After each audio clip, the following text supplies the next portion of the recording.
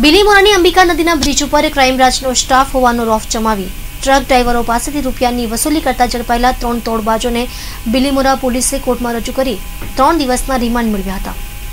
નવસારીના ખારા અબ્રમા નજીક આવેલા ચીજ ગામ ખાતે રહેતા મહેશ પરસોત્તમ પટેલ તથા નવસારી વિજલપોરની ગુરુકૃપા સોસાયટી ખાતે રહેતો દિનકર જયકિશન શર્મા તથા વિજલપોરના ગેલખડીમાં આવેલ અયોધ્યાનગરમાં ખાતે રહેતો શશિકાંત રતિલાલ પટેલ બિલીમોરા રોડ ઉપર કારમાં ઉભા રહી રેતી ભરીને આવતી જતી ટ્રકોને અટકાવી તેના ડ્રાઈવર પાસેથી રોયલ્ટી તેમજ લાયસન્સ માંગ્યા બાદ તેઓને ક્રાઇમ બ્રાન્ચના માણસો હોવાનું કહી રૂપિયા પડાવતા હતા।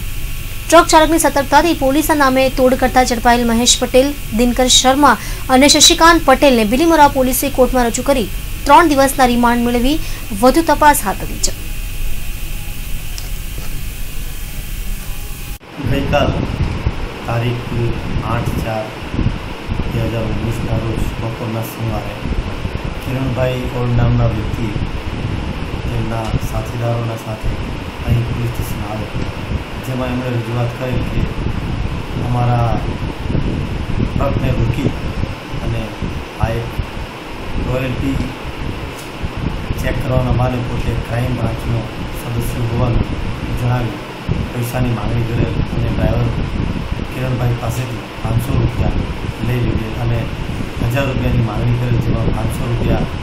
લઈ ગુનો કરેલ અને સાથે કહે કે મારા મોટા સાહેબ આવે ત્યાર પછી આગળની કાર્યવાહી કરીશું। અને એ લોકો શંકા જતા કે ક્રાઇમ બ્રાન્ચનો ન છે, તેમના સાથીદારો મિત્રો સાથે